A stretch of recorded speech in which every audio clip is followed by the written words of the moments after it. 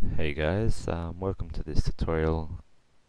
I'm just going to basically give you an introduction to Sony Vegas Pro 8. Um, well, let's get started. First of all, open up your Sony Vegas Pro 8.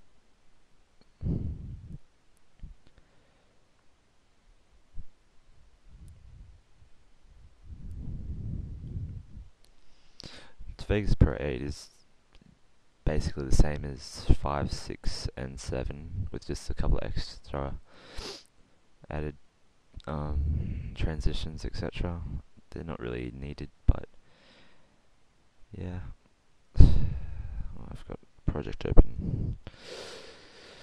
Okie doke, here it is. We've got our timeline. You can create audio tracks where you put all your audio in. You can create video tracks, etc. just by right clicking. And here we have basically project bar, I like to call it, media generators. You can make anything in there. Video effects, you just drag onto your video clips. Transitions, which is between two things. Let's just make two sample texts. Let's just make two of these. I'll show you what a transition is. Say we wanted a slot machine. Oh yeah, here's our screen to preview it. Okay, the transition's in the middle. I've just dragged it over it, and it just undoes that. Let me change the writing to show you. You can do this with any media, which can be from words, etc., to your video footage. Okay, here we go again. There's heaps of transitions. You have all your categories, and then there's heaps of different ones throughout them. Okay, Media Manager. This is like all of your stuff you can go search for, or you can just like minimize it and go get it, drag it in, and just drop it on. This is where you get all your media from. You can just go drag it on. See, it's got Blah and Sony Text 7, which is, and you can see it's the writing I've used. It's all there. Trimmer, it's basically that. You don't even need to use Trimmer. Explorers, where you can just go in and drag stuff in there too. Okie doke. Let me show you some video effects. You can see the change from those. If I just put in extreme, see, you can add these to any media. There's again, like transitions, there's many different ones from Spotlight. You can add as many of these as you want to one single thing. They just go over each other.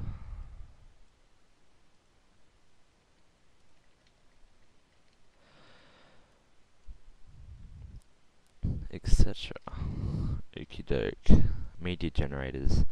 These come from. It's a separate media altogether. Okie doke. You have your checkerboard. You can get all of those. Okay, basically in Sony Vegas, what you do, I'll show you some noise. You do these on everything, like, I'll just show you. Okay, basically down the bottom is your timeline bar. This is what you want it to start with, so progress, we won't have any progress. I'll just delete this checkerboard bar.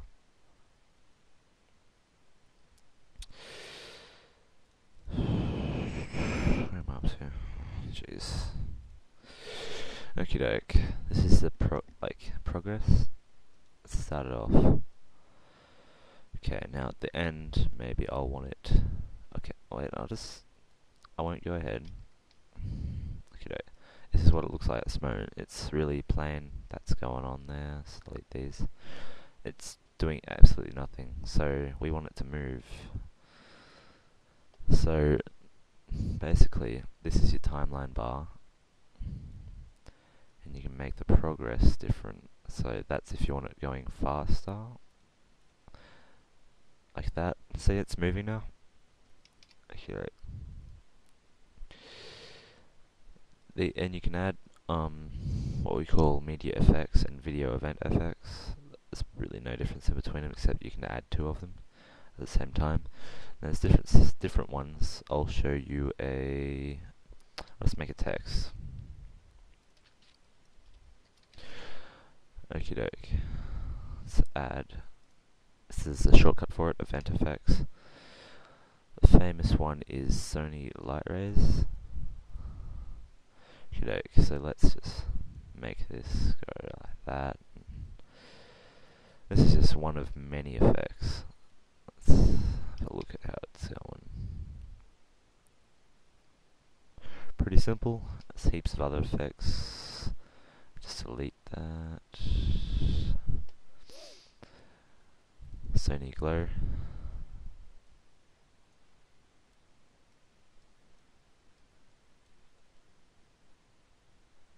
This is mainly for it's not really for your writing usually. Oh yeah, at the top there's also presets you can get. I don't usually use this for writing, but you can do it.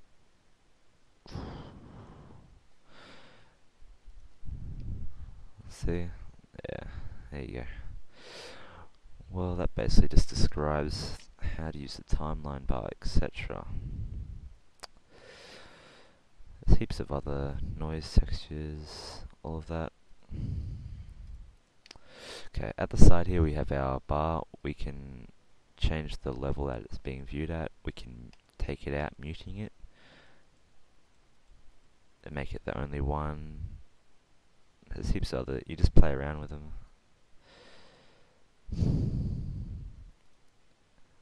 Okay, after you've managed to edit your little movie,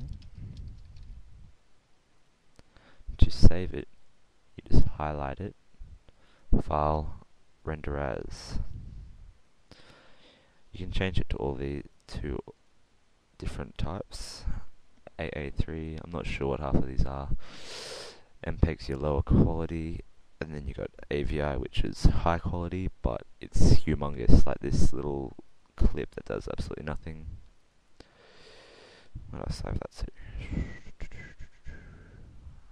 Don't even know what I called it. It's probably this. Yeah. That little 2-second clip is 20 megabytes. It's humongous. When you start getting onto making a full, like, even a 5-minute thing that can go to start getting into the gigabytes. Well, I hope that's showed you how to use it. How do you, like, I hope you've got the general idea how to use Sony Vegas Pro. Thanks for watching. See you next time.